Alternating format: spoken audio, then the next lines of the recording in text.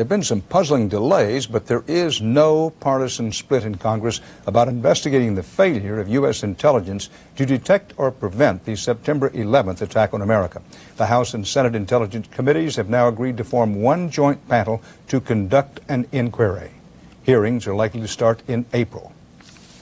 The attack, of course, led to the war in Afghanistan, and it was another tense night there for U.S. troops who came under attack just 24 hours earlier at the Kandahar airport. When sentries spotted an unidentified vehicle about a mile away, flares were launched, and one drifted back into the American base, causing a large fire. It was eventually put out, no injuries reported. In Pakistan today, the case of kidnapped Wall Street Journal reporter Daniel Pearl grew more confusing. The man accused of ordering the abduction 4 weeks ago again changed his story, this time in front of a judge. And as CBS's Barry Peterson reports, investigators admit they don't know what or whom to believe.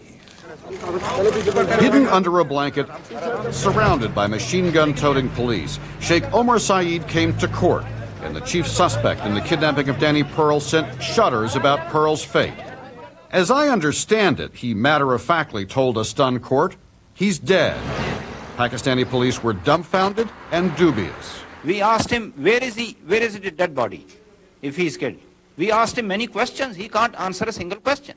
Pearl's pregnant wife, Marianne, issued an emotional written statement.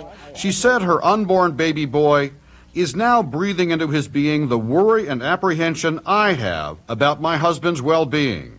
And she added, from the bottom of my heart, I appeal to you, please release Danny.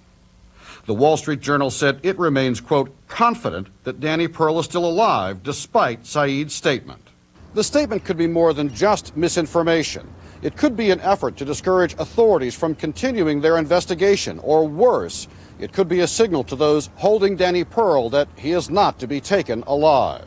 Saeed also revealed that the kidnapping was an anti-American act because Pakistan supported the U.S. war in Afghanistan, where Saeed trained at camps run by Osama bin Laden.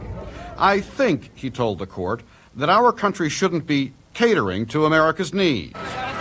What police and Danny Pearl's family now desperately want from Saeed is proof, one way or the other. No one is giving up hope yet. Barry Peterson, CBS News, Islamabad. A U.S. federal jury in Phoenix today convicted a Saudi man of lying to the FBI when he said he didn't know one of the September 11th hijackers.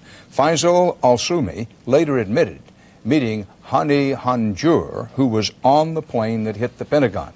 Al-Salmi is the first person tried on any charge linked to the attacks. He faces only up to 6 months in prison.